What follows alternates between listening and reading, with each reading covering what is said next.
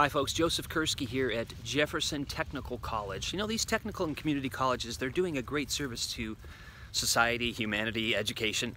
In this case, we are here for a geotechnology summit.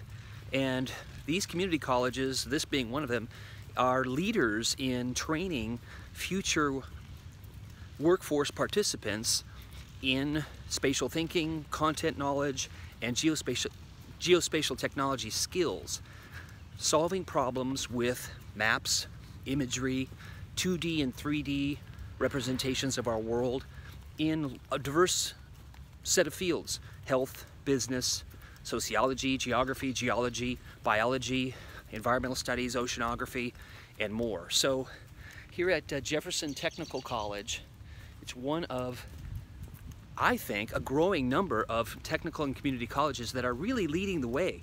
In fact, they're doing what needs to be done to build the workforce of tomorrow to be able to solve problems with geotechnologies, remote sensing, geographic information systems, GPS, web mapping, and the associated tools that build those services.